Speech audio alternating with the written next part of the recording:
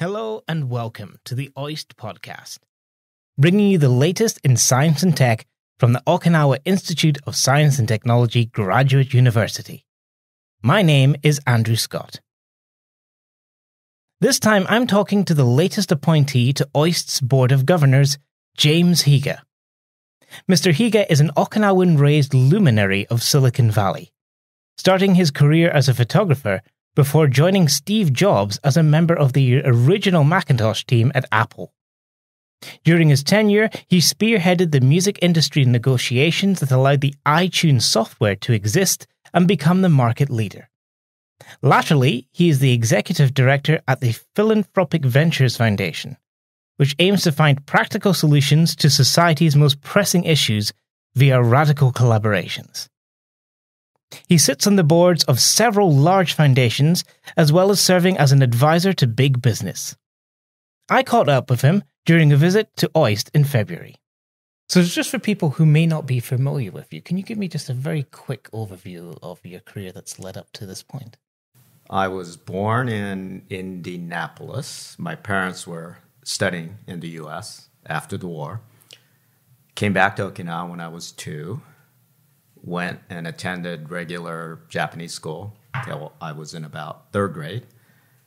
But my parents had wanted all the children to eventually go study in the U.S. English wasn't taking hold. So my parents sold everything. We went back to the U.S., to Indiana, to Indianapolis. Eventually came back because my mother ended up getting a teaching position at Kubasaki High School on base. So we came back, got into Stanford, did my undergrad there. And that was the beginning of kind of the emergence of Silicon Valley. I ended up joining a company with a funny-looking rainbow logo called Apple, and ended up working with Steve Jobs at Apple, next back at Apple for many, many decades. Yeah, I mean, I look back on the career at Apple. We were not trying to become a $1 trillion company. I don't think we had an inkling of that. We weren't trying to beat Microsoft. What we were trying to do was to try to change the world. And the way we knew how to do that was to build these things that we thought were the best tools humankind had at that point, called personal computers. And we would just try to build the best personal computers that we could. And in many ways, I'd argue we did change the world and how people work and live and communicate and play, etc.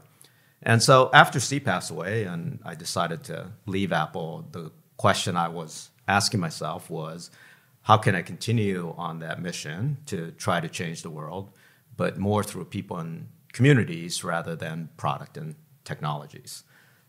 And I cast my eye about. And rather than join a very large foundation where my job would be putting on a tux and schmoozing and fundraising 24/7. I'm a builder at heart. I need to roll up my sleeves and to build things at the grassroots level. And so I found an organization called Philanthropic Ventures Foundation. The founder there is a legend in philanthropy in the Bay Area. So I think I went from a legend in tech to a legend in philanthropy, and that's part of my time in life to give back. And thus the philanthropic work. But, I've been in tech all my life, and it's been my love and my reward. And so I still have one foot in tech and work with VC firms, investing on my own. I mentor and advise many companies, et cetera. So Silicon Valley is still near and dear to my heart and my work. You started out in the 80s as a photographer. And now, of course, you've gone through the tech sector and come into philanthropy. Did you have any kind of like a path or a plan to with where you are today, or was it kind of more reactive in your approach? Well, I wouldn't say it was reactive, but there was no plan. I don't think anybody could have come up with a plan that says, I'm going to take pictures, go into tech, go into philanthropy. I had no idea when I joined Apple that we'd be in a million years in the music business or in the mobile phone business. I think it had more to do with follow your heart and your passions. I love photography. That's how I was able to help pay my way through school. But because of that, I wanted to be a freelance photographer. I hated going to parties because all my friends were in investment banking or consulting and pulling down six-figure salaries. And they would give me the guilt trip of hell about how I was wasting my education. But it was what I loved. And eventually that got me, into Apple. Never thought we'd be in music. Love music. So it's really more about follow your heart and follow your passions versus I've interviewed a lot of people for a lot of positions. I think most people come in chasing a brand. They want the logo on their business card or they want the title. And it's better to follow your heart and passion and see where that leads and walk through those open doors. Because I don't think you can plan. The job that is going to be prevalent 5 years from now, 10 years from now, doesn't exist today. So there's no amount of planning you could do to try to anticipate that. So for the work that you're doing now based in philanthropy, was there a route that incited your interest in it when you worked in the tech sector? I would actually say it's probably not the tech sector. There's a element of the tech sector that is about trying to change the world for the better. That translates straight across into philanthropy for sure. But I think probably my influences were earlier. Both my parents survived the Battle of Okinawa, went to the U.S., came back. And the natural feeling, I think, is to hate and despise your enemy, the people who have destroyed and killed much of who you love and what you love. On Okinawa as an example. But in our house, we had Fulbright scholars coming through all the time. We had exchange students coming through all the time. We had people on the base coming through all the time. So I think seeing my parents turn what should have been hate and rage into love and acceptance probably had a bigger effect on me to think about what does it mean that love truly is stronger and can conquer hate and rage, and thus we should all think about how we can do that work in the world. While philanthropy is certainly working at one end to kind of alleviate big societal problems, is there any one or a couple of big systemic changes that societies could make right now that would make a big difference to solving these problems? Yeah, I think there's a couple things. One is really more mindset. It's not about kind of what techniques or if you bring management skill into philanthropy, it's going to fix things, et cetera. There is an element of how do you take advantage of the tech that's in the world and being able to look at, manipulate, see lots of information, communicate better, make more connections. All that helps. But I think the biggest thing is just the notion of what I call radical collaboration. So in the early days in the Macintosh group, we had Susan Kerr, who was a graphic artist. And people thought, what is she doing here? She's not an engineer. But the Macintosh desktop as we know it today was hand-drawn by Susan Kerr and working with engineers to try to bring that to life as an example of radical collaboration of lots of different experiences and skills. And every creative endeavor I've worked at has that component of radical collaboration. And I think that's probably what's needed more than anything else, because in the nonprofit world, the nonprofits tend to stick to themselves. They don't communicate with other nonprofits. You can't communicate failure to your donors. They don't talk to municipalities, to cities, don't talk to companies. And so I just think it's just more of the spirit of this opening up. And it may seem like you don't bring anything. You're an artist, for God's sake, but come on down and let's get you into the mix and let's collaborate is the only hope we have at solving these big societal problems, because a lot of these problems have been around for decades and it feels like we haven't made a dent. And so doing things the same old way doesn't work. And my belief is that innovation happens at the edge of unreasonableness. You have to get to a place where it just feels unreasonable. And when you look over that cliff, you'll see the new landscape of where in innovation you need to go. And in order to do that, you need cognitive diversity, which means you need lots of different experiences and lots of different ideas, which means you need radical collaboration. So is there a particular philanthropic project that you've worked on recently or in the past that you're particularly proud of? And can you describe what that was? I would say it's not one thing. It's a program that we came up with about 3 years ago. I describe it as nonprofit as a service. And this is because I still work with a lot of startups and a lot of the Valley community.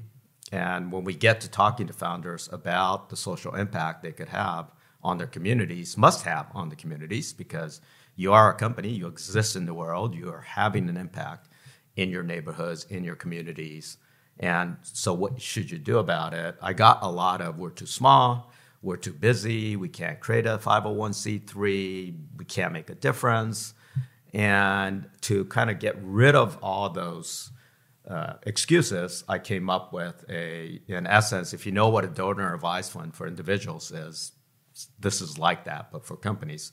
So our foundation is doing all the heavy admin and lifting. So you, as a startup, don't have to incorporate a board. You don't have to have quarterly meetings. You don't have to have the 5% payout. You don't have to do taxes, audits. They all roll up under us. The only thing you need to think about is, how do I want to do some good in the world, and who do I want to make grants to? And we do the rest. And that's really taken off. The last company that we've signed up is TaskRabbit. So it's getting to be both very small startups and very, grown startups at this point. And it's about probably 20% of our revenue, if you will, donations in that sense. So I'm very, very proud of that. What role do you think do institutions like OIST have to play in philanthropy? Well, I just don't think that science and academia and philanthropy are not separate things. So it's in anything that is done, whether it's in research, whether companies are spun out, whether it's in the academic world. I think you have to bring an element of what is it that we do for the wider community and what can we do for the world. And the easiest things are the outreach that you guys are doing into the communities to help our neighbors here in Okinawa, et cetera. But I think you just need to go deeper than that into every element of the research that you're doing, of the science that gets developed, of the AI that gets looked at, making sure it has no biased algorithms in it, et cetera, and trying to apply it to do some good, I think is incumbent on all of us to try to do that. The difficult part is that it takes a lot of creativity and imagination to come up with the right idea. And I think that's where people struggle, is not out of I think there is an inherent want and a desire to do that and do some good in the world. You just struggle with, what is it that I can do? I don't see anything that I can do. And in my mind, it takes just as much creativity to think about that as you do putting in the time to come up with your products and your services. And if you do that, you'll come to this really interesting place and hopefully a new way of doing things. So what first interested you in OIST? How did OIST appear on your radar? I remember, I think during its inception, I did hear about it. And I think OIST did a very good job of kind of getting the word out into the wider, certainly academic community, about the search for excellence that is going to happen here. So I remember during its early years, and I got to know your current president, Peter, through the Siemens Advisory Council, and really respected the work that he had done there and the peers that he brought together on the advisory council. So when Peter asked me whether I would consider OIST, I had to say yes. Is there anything in particular that you think that Silicon Valley has done successfully that Okinawa could benefit from? And likewise, what is Okinawa doing that could perhaps change Silicon Valley? Silicon Valley has figured out, for a whole lot of reasons, it is the engine of innovation, around the globe. And many people have read about it, or they think they understand it, but few people have actually lived through it and understand the complexity of the ecosystem, the ethos of the people who are on the front lines trying to build these companies to try to change the world for the better. I mean, there's a lot of backlash right now, but I think fundamentally, a lot of the Valley is about how can I think about what I can do? What does the world need to solve some of the problems that we've been talking about? And so that spirit and that ethos combined with, the academic community around Stanford and Berkeley and UCSF and Santa Clara and San Jose State and Gladstone Institute, it was amazing kind of firepower or brain power, if you will, and then concomitant ecosystem of lawyers and IP lawyers and tax people and VC funding. And so an understanding that it's very, very complex to build that kind of an engine, and that has many, many components to it. But still, fundamentally, it is about unleashing the energy and the passion and the imagination of young people who have nothing but an idea. Silicon Valley's genius is it's the place in the world that has the least friction towards new ideas. If you have a good idea and passion, you will get funded. And you will get lawyers to help you. And you will get accountants to help you. And you will get engineers to help you. And you will get professors to help you. And maybe that's another way of thinking about radical collaboration. But I think that's probably what OIST and Okinawa can learn from the Valley. I think the other way around is probably a number of things. Is, at every keynote presentation that Steve Jobs did, at the very end, the last slide shows two street signs, the intersection of technology and the liberal arts. So we never thought of ourselves as a technology company. It was at the intersection of that and the arts. The liberal arts, meaning the humanist movement. And people forget that. And it's the reason we love things like calligraphy, is why we try to project that and display it on the screen. Like, why can't I see these beautiful fonts that I love so much on the computer screen? And it takes that. And Okinawa, to me, is a cultural mecca in that sense of Okinawan music, Okinawan dance, graphic arts, textiles, ceramics, and that whole spirit of those crafts and the creativity, the liberal arts element, if you will, because technology is not good or sufficient. You must bring beauty into the world with the technology. I firmly believe that. And one thing the Valley can learn more is how do you take the kind of beauty that you see here, both in the creative people here, but in the environment around us, and marry that to the technology, science, and ideas. I think that's a critical, component. And I think the other thing is, and it's not maybe Okinawa per se, but Japan in general, is the idea of collaborating, the idea of hospitality, omotenashi, the idea of working together as a group. And this is often cited, where in the US it's about me and I'm going to lead the charge. And sometimes that's good. Other times you really need the group around you, and you need to be able to work and empathize with people. And I think the Valley and the US is coming to terms with that. And everybody's realizing we want more diversity, we want more cognitive diversity, we need more cooperation. To build that into the working environment is something that the Valley can learn from here. Is there anything about growing up in Okinawa and the Okinawan culture that has influenced the way that you've approached your work? Probably two things. I mean, I think, people can kind of look at the Okinawan way of life and think it's laid back and you're sitting looking at a beautiful beach and ocean all the time. And some people attribute the longevity to lack of stress. But it's also about being able to do the marathon. I mean, at least for me, the mentality here of I don't have to worry, like my friends, my family, my relatives, if I'm ever in trouble, is going to help me, has helped me navigate through the stress and waves and chaos of high pressure projects and building companies. I'm just a lot calmer, I think, through that because of my experience here. And I think that's really been helpful. The other thing I think about often is I consider Okinawa to be one of the first knowledge workers in the world.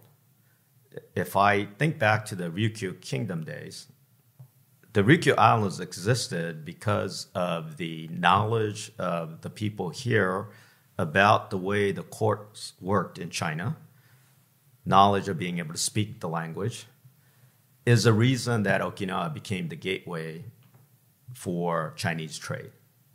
So Okinawa was outward looking. Their whole economy was based on information and knowledge. And even post-war, you saw a lot of emigration to Hawaii, to Brazil, etc.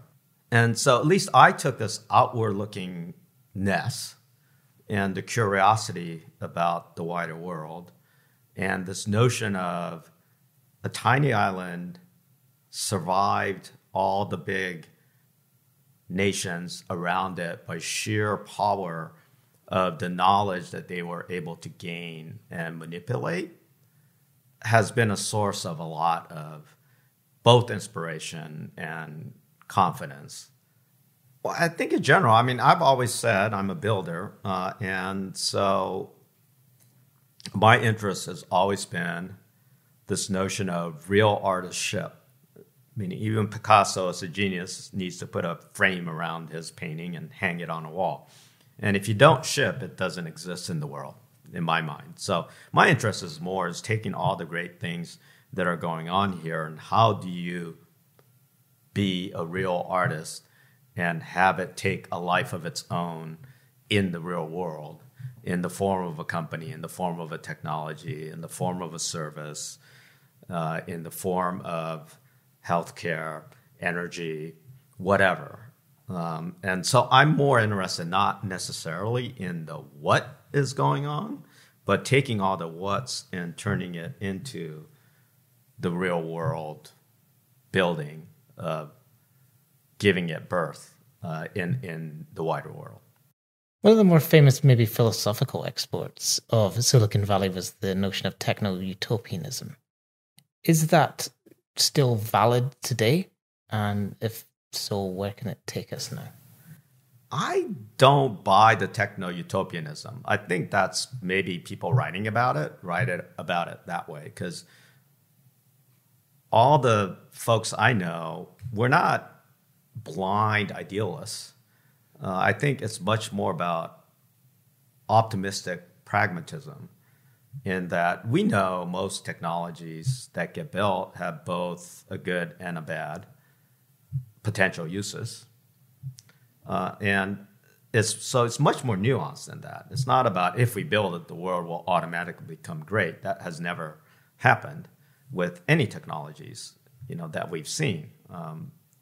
Even the printing press seemed like a good thing for the wider world, but for the Catholic Church, it turned out to be a horrible thing of priests not being able to intermediate God's message anymore. It's like individuals reading it and trying to reason it for themselves and have communication with God seems super disruptive. So even things like what we take for granted, like the printing press, were very controversial in its inception. And I think that's the way most of the people I know in the Valley look at what they're trying to build, is how do we build something, plus how can there be a thoughtful view of we're going to lean into the pragmatic part of us that will want to take this idea, this technology, and do good in the world, but also looking at what are the potential misuses of it and being thoughtful and careful about that as well. So I don't see it as a utopia, dystopia issue. I think everybody's kind of in the middle and trying to thread that needle in the most meaningful way, given that a lot of what we look at and a lot of what we think and a lot of the changes that are going to happen in the world is very hard to predict what the consequences are. Is there any particular science and technological developments that are happening relatively recently that have you really excited? Sure. I mean, I think everybody will give you the same answers about whether it's Dr. Yamanaka's IPS work, or whether it's the rise of machine learning and AI, or whether it's autonomous cars. I don't quite think of it in that kind of what category or what industry space is the latest hot thing to invest in. As an example, I try to think much more systemically and look at kind of tectonic shifts of what's going on. So I'll give you an example. Is lately I've been thinking about this notion of, it used to be that code writes data. The way we write software is we had a bunch of code that we write that is separate from the data, and the code executes instructions on the data. It's kind of the last, let's say, 30 years of software. But the way I think about AI and machine learning, as an example, is it feels to me like we're starting to enter this world where that is reversed and data is writing code. And they're not separate entities. They're intertwined. If you think about how neural net and training works, it's the data, you get the learnings from it, feeds itself back, rewrites the code. It's a very different generative process. And a very fundamental break between how we used to do things. So what are all the implications of an architecture where data is constantly rewriting the code, not the other way around? And I've just started thinking about this. I don't really have all the fully fleshed answers or anything. But for me, that's a more interesting question, a more interesting kind of meta development, if you will, than any one small kind of AI algorithm or technology. Shifting a little in track a little bit, but as someone who's worked very, very closely in the music industry, what are you listening to at the moment? I am pretty all over the place, I think, in music. And that's why I enjoy it so much. And my music tastes vary from, I still think Beethoven's Eroica Symphony was a breakthrough in the way and the themes that symphonies dealt with in that time. So I will listen to that. I'm an avid soul cycle writer, right, 3 times a day. So my instructors play me the best kind of EDM and pop music on the radio today. I was just at the Grammy show and loved seeing Billie Eilish and Lizzo. Little Nas was excellent, as was BTS. And stretching all the way to, I like a DJ named Rez, R-E-Z-Z. I think she was Palestinian-American, was doing DJ work in her garage, and deadmau5 found her. Now she plays to gigantic arenas, but has a really heavy bass kind of EDM type music that I find fascinating. And just to wrap it up, where do you like to eat in Okinawa? So when I saw my parents and they asked me where I wanted to go eat, and we had some friends come along and they were thinking Italian or should we go for Japanese food, and my answer straight away was soki soba, Okinawan soba, because that's the taste of home for me. So that's what I have for lunch, and I'm extremely satisfied and extremely happy that I got my taste of home. Welcome home. Thank you. James Higa, thank you very much. Thank you for your time. Thanks for listening to the podcast. It was recorded and edited by me, Andrew Scott. Special thanks to James Higa. You can find out more about his organization, the Philanthropic Ventures Foundation, at www.venturesfoundation.org. If you enjoy this episode, subscribe to get more as soon as we release them. And we always love to read your reviews. So why not let the world know what you think of the show? You can also find us on Facebook and Twitter, or you can send us an email to media@oist.jp. Thanks for listening, and we'll see you next time.